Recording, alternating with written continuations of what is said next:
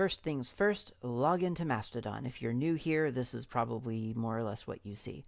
Up in the upper left corner, there's your Mastodon handle, so click on that to see your profile.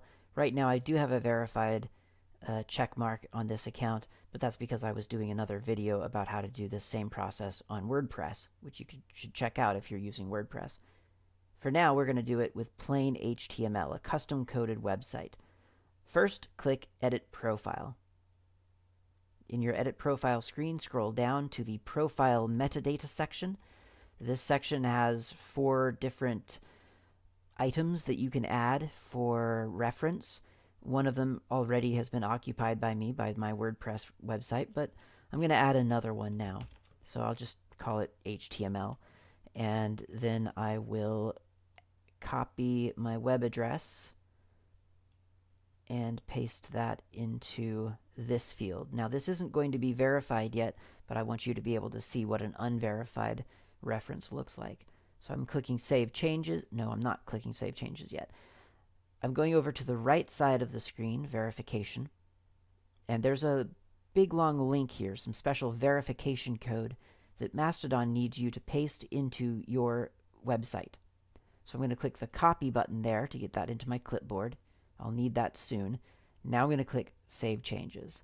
I'll click back to Mastodon just so you can see what an unverified slot looks like. So this is something that's not been verified, and that's fine. But we do want it to be verified. So whatever you use to code your website in, I'm just doing it with this online editor, but whatever you use, go to that and find the page that you want to add your link to. I'm going to put it in my footer. So I'll just put visit me on, and then instead of typing out Mastodon, I'm going to paste in the link that I just got from my profile page. This is the verification link proving that the person editing that Mastodon page is the same person editing this website. I'll click my Save button here, and now I'll go to my example website.tk. There's my website, and sure enough, down here at the bottom of the website, there's a Visit Me on Mastodon link. I can click on that, verify that that actually goes back to my profile. You don't have to click on it. I'm just showing you that that does indeed take me to my profile.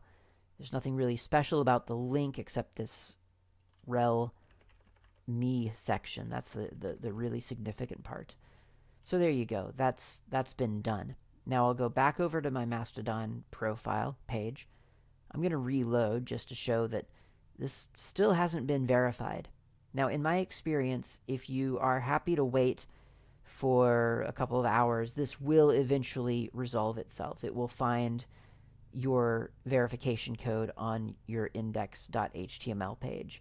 But if you want to see it right now, instantly, you can just go into the web address that you're telling Mastodon about and add index.html, save that change, go back to Mastodon, click your Mastodon handle, and then you see the green check mark. So Mastodon essentially wants to see the exact location on a website that you control where you were able to paste that verification code that they provide in your profile. And that establishes for people that if they trust that website enough to believe that it's really you, then they can trust that you are also this person in Mastodon because you were able to make changes to that website. For that same reason, if you don't code your own website and you don't have direct access to your website because maybe you don't know how to code, that's okay. You can tell your tech person, the person who maintains your website, if you send that person this verification code in an email or something, then they'll be able to take that and include it somewhere on your website. And then that will show up as verified.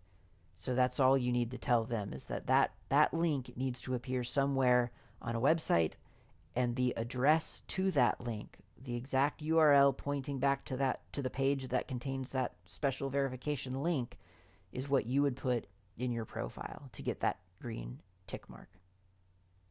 So if your tech person says that they've placed it on, I don't know, my example website /verified.html, then that's what you would put into your profile. So whatever your tech person says that wherever they've pasted that link, that's what you want to put into your profile. And as I said, if it's not an exact page, but it is on the front page of your site, it might just take a little while for Mastodon, at least in my experience. It takes about an hour or 2 hours for Mastodon to sort of find it. Otherwise, you can just give it the exact URL to the point that contains that link, and it'll be there. You'll get the green tick mark instantly. I hope that helps. Thanks, and I'll see you around on Mastodon.